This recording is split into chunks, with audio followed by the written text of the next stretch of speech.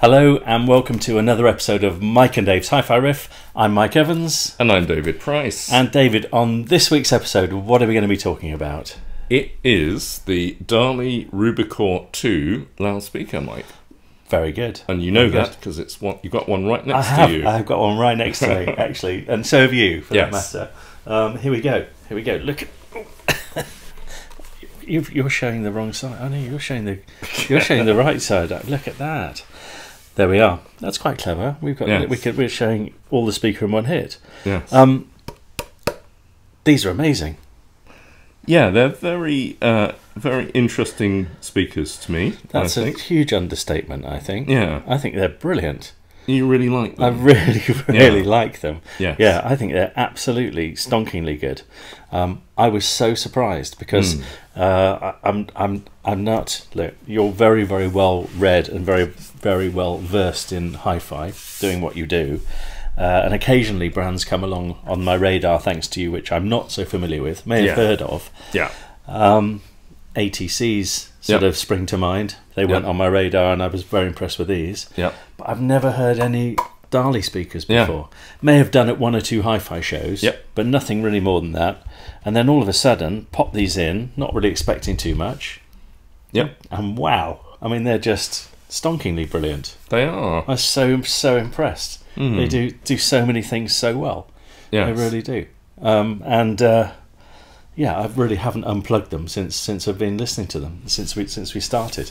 They've just been in pretty much every system. Yes. Which I've been testing, which has been fairly extensive because we've had some really lovely kit recently, haven't we? Yes. Had the Sugden amp. Yep. Which they work beautifully. Have you given that back yet? Well, there's a bit of confession here. So what happened was. Right. So the answer is no, and here's the explanation. Well, you know, something like that. Yeah. So what happened was, I really wanted to listen to my quad electrostatics with the Sugden. Right. And because I thought that would be a classic combination. So I plugged in my quad electrostatics, and they didn't work. Right. They died again for the umpteenth time. So I went to see Alan from Banbury, who looks the one thing. Yeah. Who looks after my quads, whose mortgage I paid for, and his holiday to Barbados this year. And he said... I heard he'd got a new Bentley. He's got a brand new Bentley. And he said, look, why don't we just swap them out? And he sold me another pair, which he's rebuilt himself. So that's why I haven't given the Sugden back yet, because I really wanted to listen to them with the quad, so it sounds amazing. Did he give you a 50 quid trade-in for your old ones? It sounds amazing. Well, yeah, he did. I doubt that, but... oh, God, yeah. But anyway, so basically you've got a brand new, totally refurbished, all the way through, pair of One Thing Audio Quad ESL 63s. And they're amazing. They're really cool. They are amazing. However, it doesn't mean I have not been listening to these extensively because I really like these. These are absolutely right up my alley. Yes. The only thing, which I'm absolutely, if I'm going to be honest, I'm not too keen on, is what you're just about to take off now. The sort of the granny knickers. Granny's knickers grill. Yeah, not so sure about that.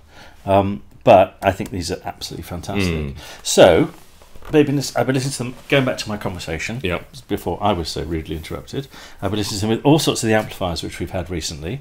So my own systems, some of the things which you and I have had. Yeah, you liked the Hi-Fi Rose, didn't you? The RA280. These and the Hi-Fi Rose were just fantastic. And God, who'd have thought it, right? Who'd have thought it? We had a streamer, Hi-Fi Rose and the DALIs, the Salvadors. Yep. And wow, what a combination. Yeah. What an amazing combination. So absolutely adore those. Just they seem to sort of be very happy in my system, whichever one it is. There's a couple of things I'm going to say about them though. Yeah. They have to be on stands. So otherwise it's just not happening. Yeah. Tried them on a shelf. Yeah. No chance. No. Because the stands need to be about 12 inches away from a wall. Right. And towed in. Okay. And they've got to be towed in. Right. Otherwise, it's not as good. Okay. It's not as good. So there's a couple of prerequisites. Yeah. But once you get that right, and in fact, what's really interesting, and you may have noticed this earlier when you and I were listening to them, I kind of moved them about an inch out from all, and it sort of changes the whole of the sound characteristics. And I think the reason why is because they've got on the back, which will do, a flipping great big port. It's a big bass port. It is a big bass port, and that's quite dependent on how far away it is from a wall. So and I think it needs to be sort of, you know, decent distance. Yeah, definitely. So there we are. But that's aside. Yes, they're not LS35As in the way you can shove them right. You can't shove them right up against the boundary wall. Can No, you? So, no. And if you did, they just don't work. Yeah, they just don't work. They need to come out a little bit. They can boom a bit if they they're really around, can. Yes, yeah. And they do suit quite clean and crisp sounding amplifiers, I think. It's really interesting. I didn't think they'd work with the Rose. Yeah. And actually they work brilliantly. Yeah. But then, you know, sort of flying in the face of what you've just said, they've worked really well with the Sugden, and I wouldn't say that's, you know, necessarily all that crisp and clean, being pure Class A. It's actually quite a warm amplifier. It is definitely on the warm side. But they seem to be happy with that too. Yep. So I just like the sound characteristics of them, and they're one of those speakers where if you close your eyes, they feel an awful lot bigger than they sound. Yeah. Sorry, no, they sound an awful lot bigger than they are. You know what I mean? I know what I'm trying to say. Yeah. So, which I just think is just spectacular. Yeah. Just spectacular. They're proper big box sound from small box speakers. Yeah, I think that's exactly the sort of special trick they have, isn't it? Yes. So they're basically, the Rubikore is the Rubikore 2, which is what these are, is the cheapest and smallest speaker in the new Rubikore range, and it's a Standmounter. That the bigger ones are floor standards, obviously. Yeah. But they're kind of like I'd say a premium Standmounter that's still moderately affordable. So they cost £2,299 a pair, and they've, you know, obviously, so they're not like $5,000, but they sound well out of the kind of £1,000 sector, don't they? They really do. Sort of, yes, yeah. You know, it's kind of high end for you know, the cash strapped almost. Sure, isn't it? budget high end. Budget high end, yeah. Affordable high end. Affordable high end. Yes. Yeah. And they are interesting. So I've always really liked DALIs, actually. So they've always had what my mum would call a nice tone. Okay. Okay. So they've, I think it's obviously down to the drive units, at least in part, but they've always been kind of slightly fruity sounding, if that makes any sense. Sure. Does your mum watch Hi-Fi Riff? No, I don't think she does. Does she not? That's a shame. That's a shame. She should do, because she's, you know... She should. She really needs to know what to buy next now when she gets rid of a Lin Name 32.5, what, you know, sort of 32.5, 250. Absolutely. You know, and I'm just saying, Mother, watch the video. Watch the video. Absolutely. And hello, Mrs. Price. How are you? Nice to see you. There you see. I've been very polite. She always likes you, because your mum's very nice. You were always incredibly polite. She's very nice, your mummy. She is. And your dad. Yeah, absolutely. They wouldn't leave your dad out. My dad's got I think he's got Castle speakers from the mid-90s, Castle Avons. Wow. And he's not looking to upgrade, so he wouldn't be interested. He's not interested in Hi-Fi Riff. No, certainly not in this episode. No, sure. So, but going back to what you were saying, you've always liked DALI speakers. Yeah, they've always been cool. Yeah, I mean, the weird thing is that obviously in the UK, we have a very particular hi-fi scene that is, because we've done so much good hi-fi over the years. Obviously, it's quite sort of biased towards British hi-fi brands, and that particularly applies in loudspeakers. So, you know, the UK has been responsible for a lot of great loudspeakers over the years, and you know, companies like Kef, etc., have built massive businesses around that, Tannoy, etc. Yeah, Celestion. Absolutely, you know, just lots and lots of Mission and so on, all these names that have been around for a long time. So it's quite a crowded market. And I think that that's one of the reasons that DALIs haven't done so well in the UK, because, you know, it's kind of trying to get in, arriving at the party late, as it were. You know, everyone's introduced themselves. Because these are Danish, right? Yeah. These are Danish. Yeah. Danish Audiophile Loudspeaker Industries. Oh, there you go. Yeah. You see. So it's not actually named after a famous surrealist painter. A famous surrealist painter. Yeah, that Mike looks shocked. I didn't know. I didn't know. See, I learn something every day on Hi-Fi Riff. I'll tell you what, though. You're talking about British products and British hi-fi, and you're drinking Madry. So are you? Yes. Well, I was. I've only got a little drop left now. I've actually got a beer this time. I actually have a beer this time. Yeah. You always have a beer. It's just you never drink it on camera. True. Don't tell everybody that, because I normally just blame you in the comments. I don't know if you noticed, but I always add to your comments now saying Mike didn't get a beer this week again. Anyway, that aside, there have been occasionally. There have been the rare occasion when you haven't had a beer. But you know, the way you behave, it's like you never have a beer, especially when you're at my place. I never have a beer at your place because you never have any. And if you did you see this week we got slagged because you had Budweiser? Yeah. There you are. Anyway, that aside, talking about great British products. Yes. I notice you're drinking Madry. Yes, I am. Yes. I bet he drinks Madry. That's actually really funny.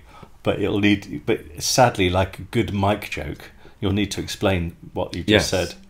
Well, where is this brewed, Mike? No, stop, don't answer that. Okay. So let's just read this. Sorry, this is a brief beer interlude. Yes, very important though, because it's in keeping with British loudspeakers. Apologies for my Spanish.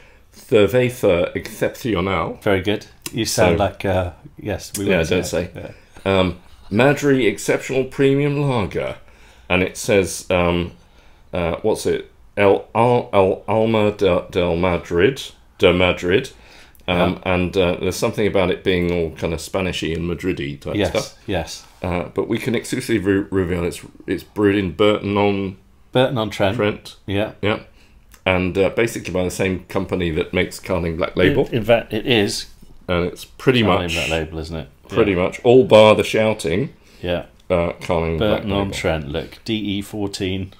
There you go. The soul of Madrid. Yes. So the soul of Burton-on-Trent. Yeah. Yes. So there we go. So that's quite interesting. So, but our Danish loudspeakers here, bringing it back in, our Danish loudspeakers don't pretend to be British, do they? No. They don't pretend to be British. In fact, they're proudly Danish, aren't they? And quite right too, because we like the Danes. There's some nice. They invaded us. That's right. Around 700. Well, was it 1400 years ago? Something like that. They've given us all sorts of lovely things. The Danes, haven't they? Yeah. I can't actually think of any at the moment, but I'm sure. Thomas Bjorn. See, Thomas Bjorn, who you won't know who I'm talking about, was a lovely, lovely man. Yeah. And there we go. Largely swords and slavery, but that was a long time ago. We've forgiven you guys. For all of our I've Danish been to audience. Copenhagen. It's a great city. I love it. I love it. It's a fantastic country. Although your beer is way too expensive. Talking about beer, yes, and it's crazy money over there. Yeah, it is. Yeah. Anyway, our Spanish beer is from Burton-on-Trent. So what do we know? What do we know? Anyway, going back. So I've been listening to these with some vinyl. Yes. Because you very kindly put that Nagoka cartridge on my LP12. Yeah. So I'm back up and running. Although, and I'm saying this live because I could really do with a moving coil. I love the Nagoka, but I need to get back into moving coil. So I've got some interesting songs, interesting albums. Okay. So first one, Public Service Broadcasting. Yes. Now, I'm not sure if everyone's going to be particularly familiar with this. But they're a really cool band, and actually really quite nicely recorded. This is their latest album. I haven't got that yet. Bright Magic, which is very good, very nice indeed. Did a great album all about the race for space. Yes, I've got that. Bit of a classic, actually. Very good. Say. So I love that. Yep. That sounded really nice with them. Yeah, really cool. Yeah. It's not the last word in recordings, but it's very competent, very competent. However, one beautifully recorded album I do have is this, and you can see this is on my Mobile Fidelity Sound Lab. Yes. Original master recording of, very nice. of Ricky Lee Jones. Yeah. Ricky Lee Jones' first album, entitled Ricky Lee Jones. Yeah. do you know what I really like about this is I love the way that whoever produced it mic'd her up. Yeah. Because it's really, really close mic'd. Yeah. And it feels like it almost feels like she's breathing on you. Yeah. You know, with the Salvadors here. Yeah. Yeah. You know, it feels like she's in the room with you. Yeah. And in fact, what these small box loudspeakers do, which I think is really quite magical. Yes. And if you have somebody who's never listened to proper hi-fi before, try this. Put a pair of tiny box loudspeakers like these in the room, turn out all the lights and play something like Ricky Lee Jones, and it's like, whoa, you know, it feels like she's right in front of you, you know, sort of in your face. Yep. And it's really disorientating. It's hard to know where the sound's coming from. Yeah. Incredible thing. So that for me is a bit of a belter. I love that album. It's an original mobile fidelity as well, isn't it? I think it's quite an old one. It is quite old, yeah. Very nice. Yes, please be very careful with that. We've got previous of you taking records in and out of sleeves.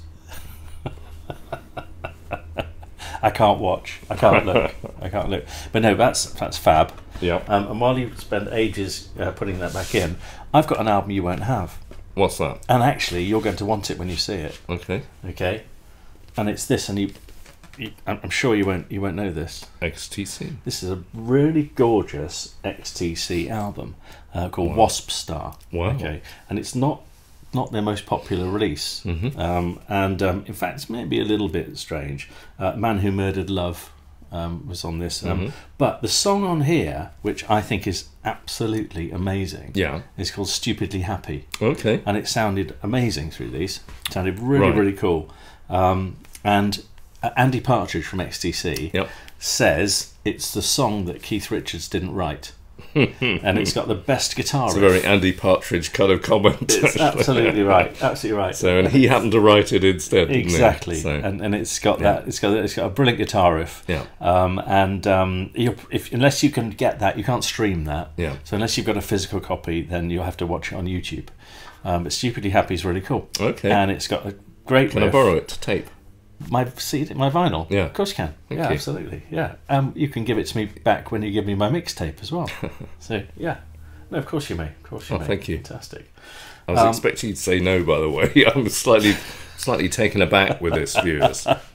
So UFO phenomenon. Look at this with Doctor on it, which is just a bit of a belter.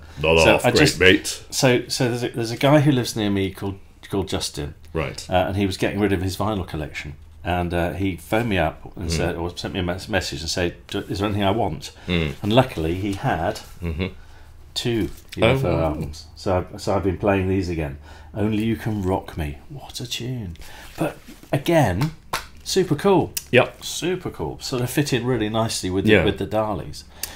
Yeah, I think the DALIs have got as you said earlier, very big sound for something that's not that big, and they have a kind of easy sound, so they don't sound like the music is being squeezed through a toothpaste tube. That's so true.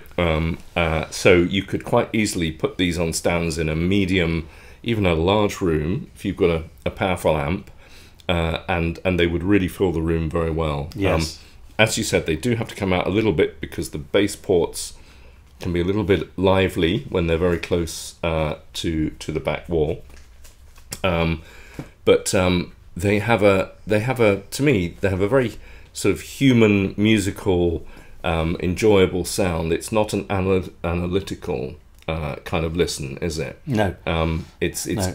You know, we've been talking about the ATCs in another riff, the SEM40s, which are admittedly a much cheaper speaker, but also even for the SEM7s. SEM7s, thank you. But even the SEM40s, which are the big floor standers, they're slightly cerebral in some ways, aren't they? They are, yeah. And the DALIs are very much from a kind of different approach to... I think these are genre agnostic. Okay. And I just don't think it what really... What does that mean? I don't know. I think it doesn't matter what you throw at them, they play it really nicely. Yeah. And just final vinyl. Yeah. Martin Stevenson and the Dainties, right? The second album, Had Some Humour and Blue, which I adore, which I think is a brilliant album. There's a song on here called Nancy, which is just absolutely fantastic. Yeah. And very different to Only You Can Rock Me by UFO. Yes. But wow, just sounded amazing. And so it just doesn't seem to matter what you throw at the DALIs, they just play it really nicely. Yes. And I'm so impressed with them. I really am so impressed with them. I think these are in the top 10 best speakers I've ever heard. I just think they're absolutely terrific. I really do. And look, we should do. Sorry, I was just thinking. I've got the first album he did. Yes, Boat to Bolivia. Yep, I've got a signed copy. No. I saw him in Bristol in 1985. Brought my record with me, hung around behind, and even got a photograph of myself with the great man. I've got a YouTube challenge. I've just thought of it. YouTube challenge, right? So Martin Stevenson. Yeah. I don't know if you're aware of this. Did a duet with Carl from Micro Disney. I didn't know that. And it's called. It was a cover of "Let's Call the Whole Thing Off." Yep. And it's the most weird video ever, and I can't find it anywhere. And I saw it once on television about 2 o'clock in the morning on some weird program, and either I dreamt it, but there is a video out there of "Let's Call the Whole Thing Off" of Micro Disney's frontman and the Dainties frontman, and I really want to see that. So there we are. If anyone has a link to that, pop it in the thing, and I'll be chuffed to bits. We should do a riffometer on this. Absolutely. So I'll just finish up by saying I really like DALI drive units and the mid-bass unit here, the mid-bass driver. I think it's called Clarity. Is the name that they give to this one. It's a pulp, a paper and wood fibre Clarity cone, and DALI have always had interesting cones. They've had interesting material, and I think that's what gives these speakers a quite unique sound. They've got a distinctive sound. They do, and it's a really nice sound. It's not coloured as such, but it has certainly a very pleasing tone, and matches up very nicely with the soft dome tweeter here as well. So an interesting speaker, I'd say. They are a bit hard to drive, 4 ohm nominal impedance, so you've got to have an amp that really goes down low. That's why the Rose drive the Hi-Fi Rose, absolutely perfect for that. Yes. Sugden, not quite so perfect, but probably still, at medium volumes, it's fine. Yeah. And the Rose had so much headroom. Yeah, massive. Crazy. Yeah, and that was a very good synergistic combination. I think glorious. These speakers and the Hi-Fi Rose suited one another in the Rose's abilities is the RA280, I think we're talking about. Yeah. Suited it very well in terms of ease of drive. It could drive these really easily, and also tonally, slightly light and crisp sound of the Rose really matched the sort of slightly warm sound of the DALIs. So a surprisingly nice combination. Sure. So I'm going to give these 8.5. Competition is really tough at this price point, around 2,000, roughly £2,000. But there's certainly people who will hear them and think that's the best thing around for me. I don't want anything else. It really hits a spot. It does something. It does a number of things very well, I think. Yeah. And it's something that you should be on your radar, despite being not kind of flavour of the month brand in the sort of British speaker world. Do you know, you're absolutely right, and we've reviewed quite a few speakers around this price point, haven't we? Yeah. From the neat Magister isobarics to LS35As to all sorts of weird wonderful things. Neat Ministras and LS35As, absolutely. Yes. Basic Falcon LS35As, etc. Yeah. And I've loved so many of the speakers we've listened to. But honestly, right out of the box for me, these I just thought they had something really special, and they should definitely be on your shortlist if this is your market, without a doubt. Okay. So a 9 from me every day of the week. Every day of the week. So there we go. That's fair enough. There we go. Yeah. Cool. All right. So just to have a recap. So we've covered beer. Yes. We've covered how to record a record properly. We've talked about we've done a request for videos, which are rare and hard to find. Did we actually talk about the speakers at all? I don't know if we did. Well, we've got a bit of any other business in here. Welcome to Hi-Fi Riff. Absolutely. And on that note, on that bombshell, thank you again for watching this episode, and we'll look forward very much to seeing you at the next one. Bye. Bye.